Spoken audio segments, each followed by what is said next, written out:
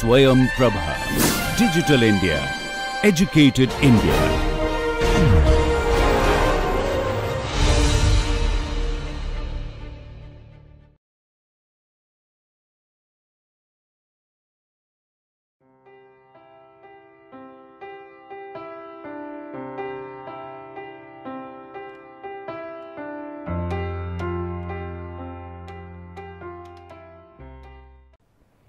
Welcome. We continue randomized complete block design. In this lecture, we will discuss Latin square design.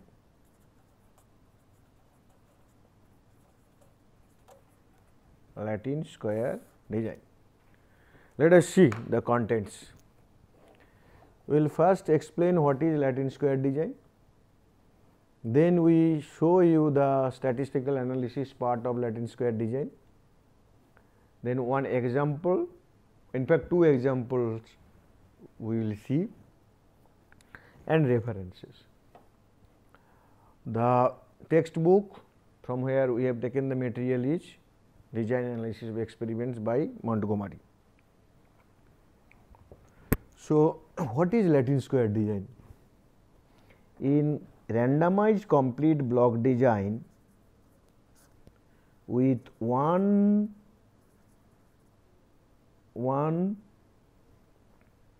controllable factor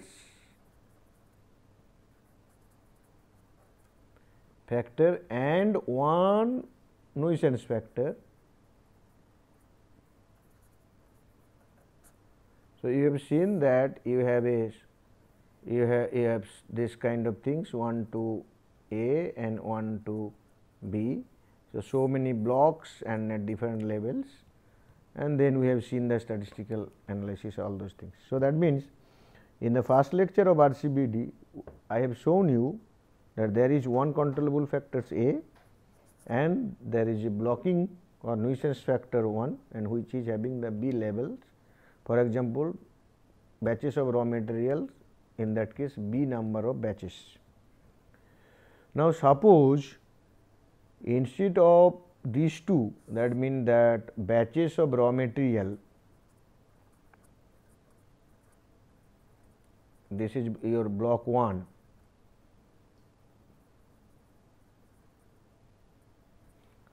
and this side suppose you have the treatments, the factor A with level A, level 1 to A. Suppose there is another block, maybe the operators, it is block 2.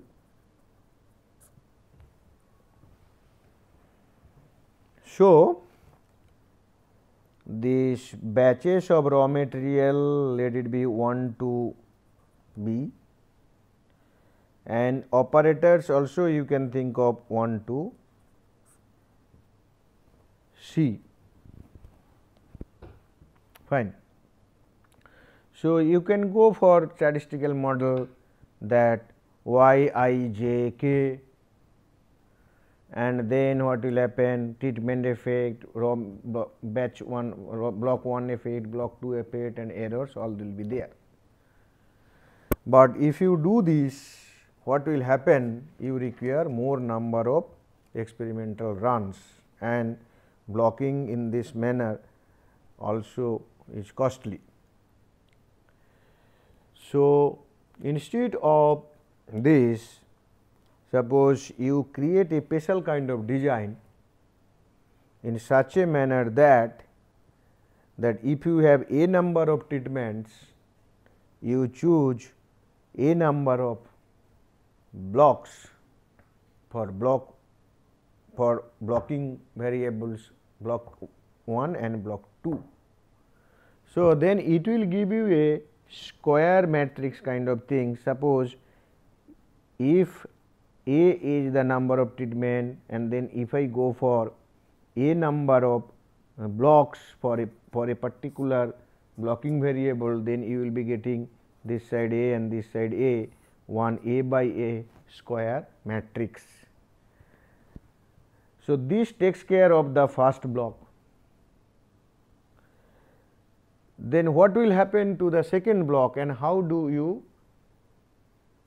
adopt this one without increasing the number of experiment. So, this is a special kind of things. So, now I will show you this, that how the other block is also accommodated here, and then then the treatments are combined within the blocks, two blocking vectors in such a manner that your A cross A or P cross P, suppose if P is the number of blocks for the block number of treatments, then you will with P square, P cross P square number of experimental runs, you will be able to estimate the treatment effects. Okay. So, this kind of design is coming here. So, you see the first one, it is a 4 cross 4, A, B, C, D are the treatment, and then suppose the row is block 1 and column is block 2, and in between cells are basically assigning the treatment for the two different block combinations. If there are 5 number of treatments, so you take 5 blocks for first blocking variable factor, and again another 5 blocks for second blocking factors, 5 labels, or if there are 6 treatments, so 6 labels each of the 2 blocks. So, in that case you will create a square matrix where rows represents the label of block 1, column represent the label of block 2, and in between the Latin words represent the treatments. So, that is what is written here. In this kind of design is known as Latin square design. Latin square design control 2 sources of nuisance variability. It is written as a square with Latin letters. So, A, B, C, D, all these are Latin letters, and each letter represent a particular treatment level.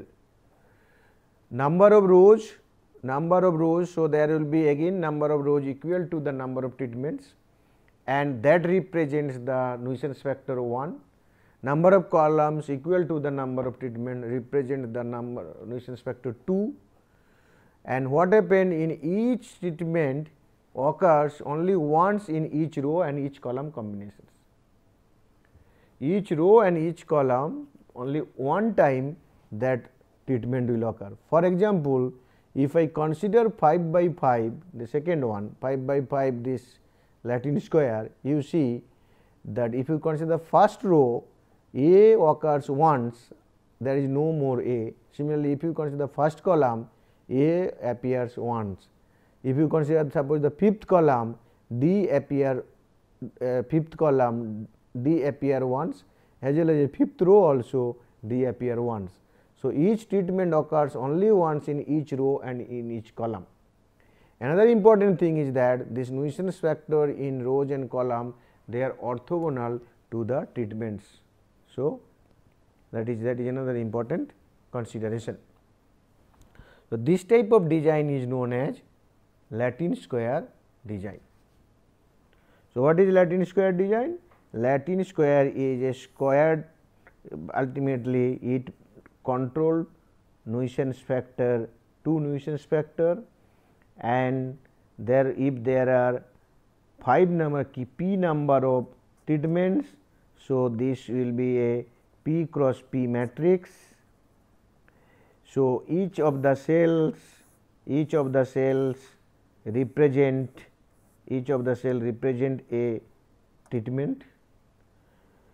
Suppose A, B, C, D, then B, C, D, E, then C, D, E.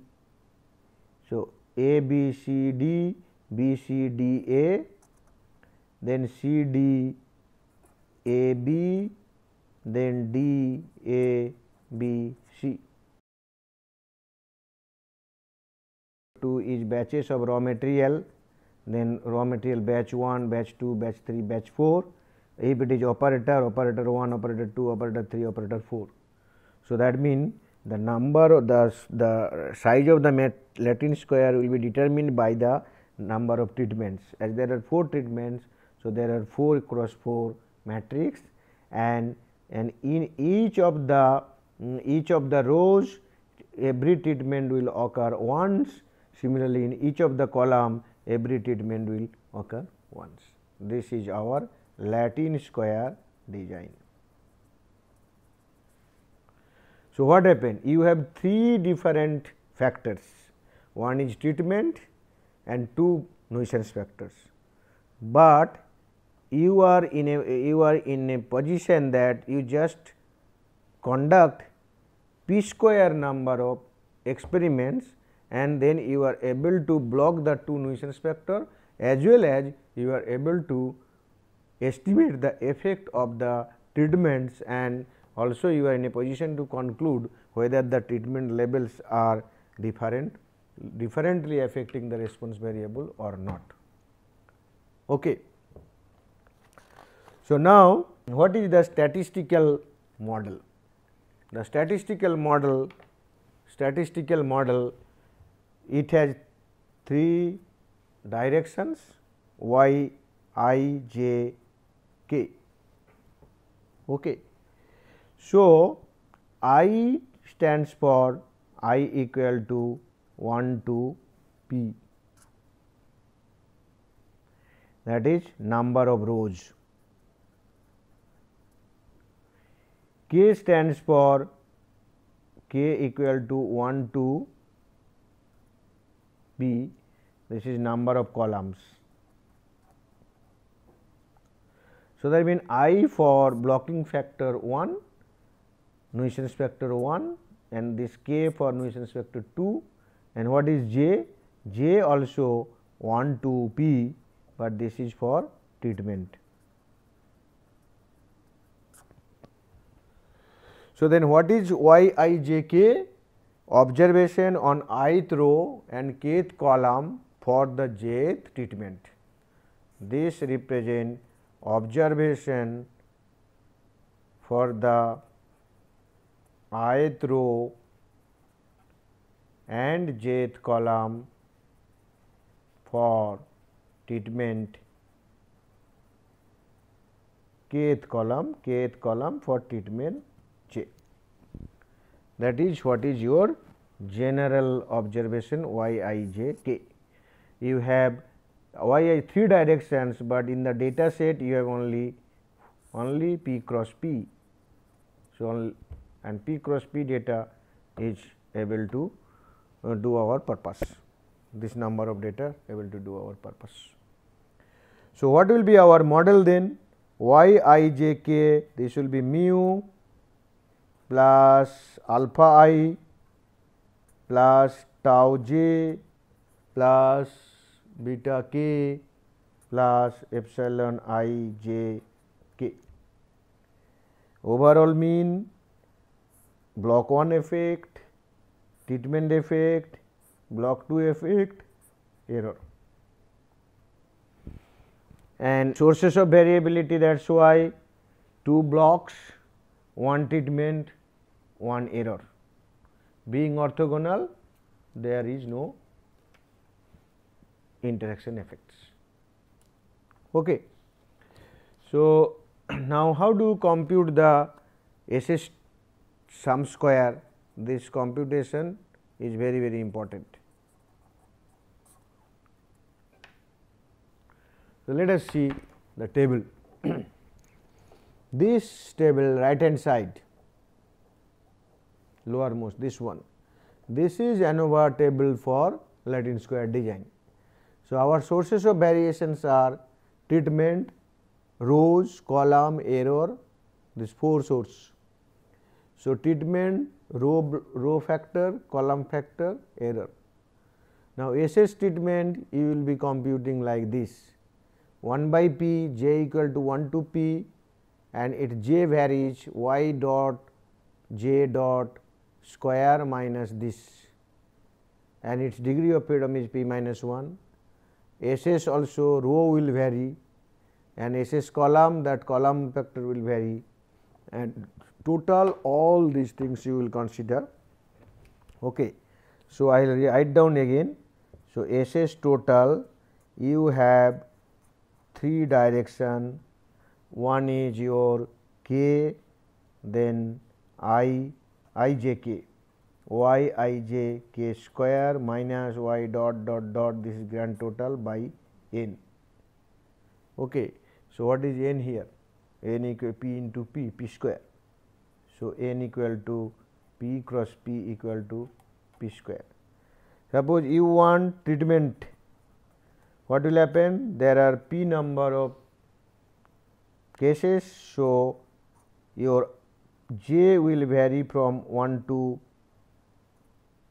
p, then your this side y dot j dot this square minus y dot dot dot square by n. So, j is changing. SS row, if I write rows, this is row blocking. So, then this will be I equal to 1 to p y square I dot dot minus y dot dot dot square by n.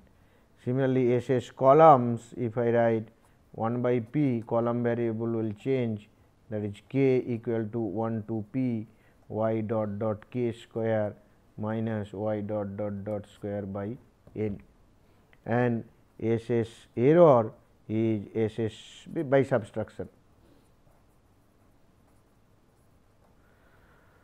So, what will be the degree of freedom for each of these sources? Here p square minus 1 is the degree of freedom for the total, for treatment p minus 1, for rows p minus 1, for column p minus 1, then what will be for SSE? P square minus 1 minus p minus 1, p minus 1, p minus 1, 3 p minus 1. So, if you take common p minus 1, this will be what? P plus 1 into p minus 1. So, p plus 1 minus 3. So, p minus 2 into p minus 1. As a result, you see that from here the degrees of freedom is p minus 1, p minus 1, p minus 1, p minus 2, go to slide, p minus 2 and p minus 1 and p square minus 1. So, and calculate mean square, calculate f, that is what is to be done. Interestingly, you will learn the tricks here, that although there are only 2 dimensional data, that p cross p, but you are basically going in 3 different directions I j k. So, how this is happening in the data set, that part we will discuss with an example. Okay.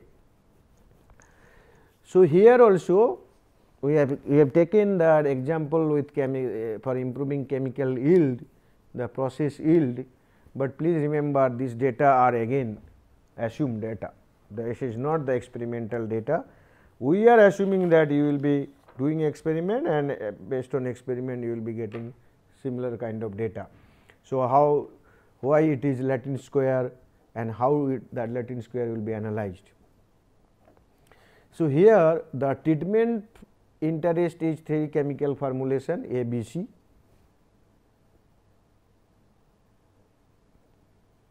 A, B and C, 3 chemical formulation A, B, C. 2 blocking factors are batches of raw materials and operators. So, we have treatment chemical formulation, treatment is chemical formulation. How many? 3 in number. So, go to, so p equal to 3. So, then what is the first blocking factor? Batches of raw material. So, how many batches required here? We require p equal to 3 batches. So, this is 3 number of rows. Then second one is our operators. This is the second nuisance factor. It also will be having p number of p equal to 3. So, 3 operators needed. So, then in this case you see we have, suppose this side operator 1, operator 2 and operator 3, this is operator. Then this side suppose batches of raw material 1, raw material 2 and raw material 3, this is our raw material. Now, we have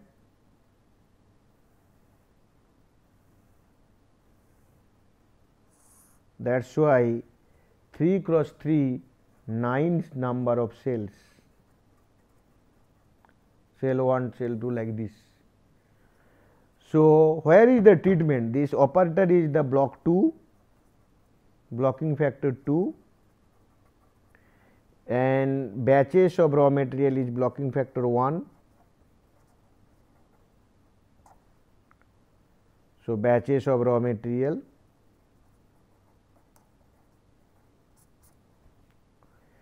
then you are in each cell you are putting the chemical formulation. Chemical formulation is A, B and C. You put in such a manner that the orthogonality is maintained. Suppose first cell is A, that means that chemical formulation A with batch raw material 1 and operator 1 is experimented, and the result process yield is suppose 65. So, in that case similarly B process yield is 71, C process yield is 75, then again here B process yield is 77, C process yield is 81 and then A process yield is 80, then C process is 89, A process yield 87, B process yield 83. So, each cell also cell in the cell that treatments are placed in such a manner that you are getting the yield also, and that is why 1, 2 and each cell, that the 3 directions are captured here. Okay. Here you see in each row every treatment occurs once, each column every treatment occurs once, and it is a square and it is Latin square. So, that means for the example, go to slide. For the example, what we have shown here, it is a fit case for it is a Latin square case. Now, how to analyze the data and get the resultant information? What we are seeking for is whether the chemical for 3 chemical formulations are differently affecting the process yield, or there is no difference in the chemical formulations in terms of producing yields. Okay.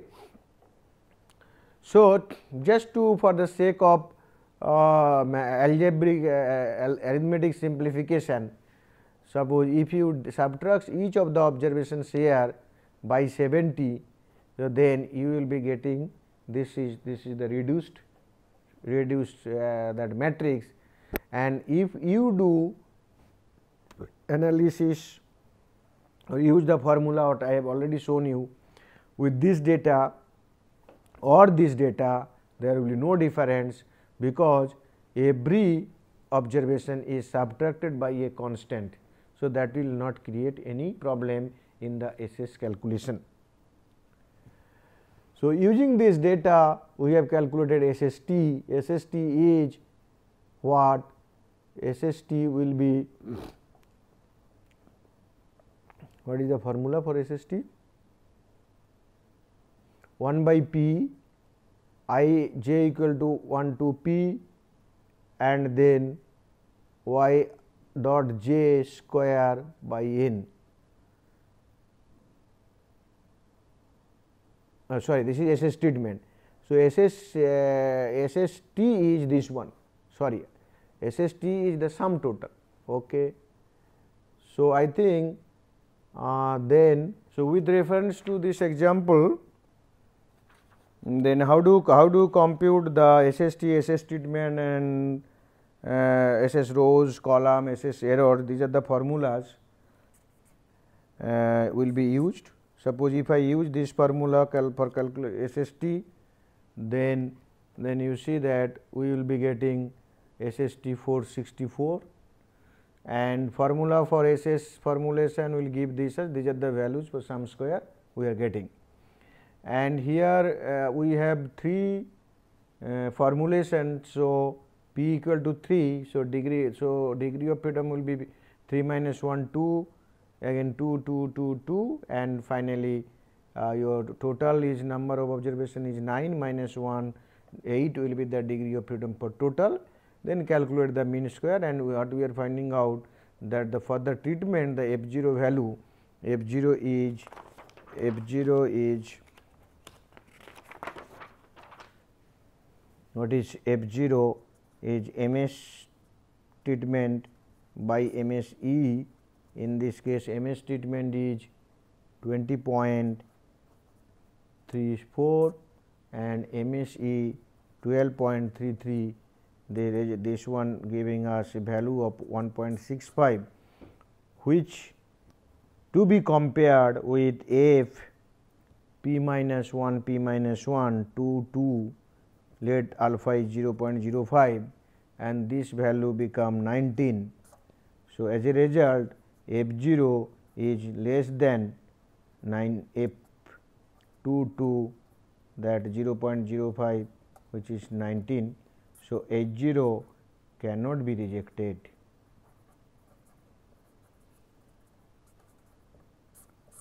H0 cannot be rejected. So, that means the chemical formulation A, B and C, their effect on the process yield is similar or same. There is no significant difference in the mean yield if you go for chemical formulation A or use chemical formulation B or use chemical formulation C. Suppose there are 2 new chemical formulation available. Apart from these 3, 2 more new chemical formulations are available in the market, and it is told by the company that these 2 new chemical formulation giving you better result, or if you use this the process yield will be better or more than the existing ones. So, the engineer in charge he wanted to that do an experiment and to test whether the 2 new chemical formulations are really good or they are also same. So, here what happened, he wants to use a Latin square design because of restrictions on the number of experiments to be conducted. So, as there are 5 chemical formulation, the engineer chosen 5 different batches of raw materials and 5 different operators, and the results for different, when use different formulation, the yield given here. Here also we have subtracted the original observation experimental data, each of the cell data by 70, but it can be subtracted by some other value like 100 also, or not 100, maybe by 90. So, then this value will become little smaller values. So, whatever value you subtract, a convenient value will be subtracted, so that you will handle data with less amount, that the calculation part become easier. As in the previous example, I have subtracted by 70, we keep the same one here. Okay. Now, using this formula SST, SS batches, operators and formulations, and then what happened, we found that SST is to this, SS batch is this, operator this, formulation this, and SS error this. Okay. So, when you go for computation of SS batches, that is what I wanted to tell in the first example also, but here let me tell you clearly what I am saying. When you are talking about SS batches, so what is the formula you are using? The formula you are using, suppose SS batches mean SS rows. So, y SS batches mean SS row y I double dot square. So, that means row total square. When you are going for operators, that is column blocking variable, that column total square you are using here. So, what is row total? First row 48, second row 49, third row 57, like this. You see SS batches, all those row total are squared and their sum is taken, and then we divided by 5, because there are 5 batches of raw material. So, we have taken the average of those squared values, and then it is subtracted by the correction factor, that is y double triple dot square by n, and you are getting this value. So, from computation point of view, when you do SS total, you basically square all the observation 25 observations and take their sum and minus the correction factor 305, the total square, by 25. When you are going for row, SS for rows, that row total, each of the row total will be squared and their average will be taken, corrected by the this value.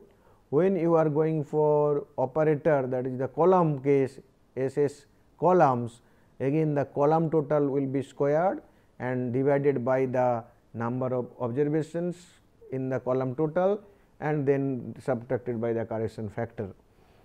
So, when you go for formulation, then what is that value? That is the interesting one.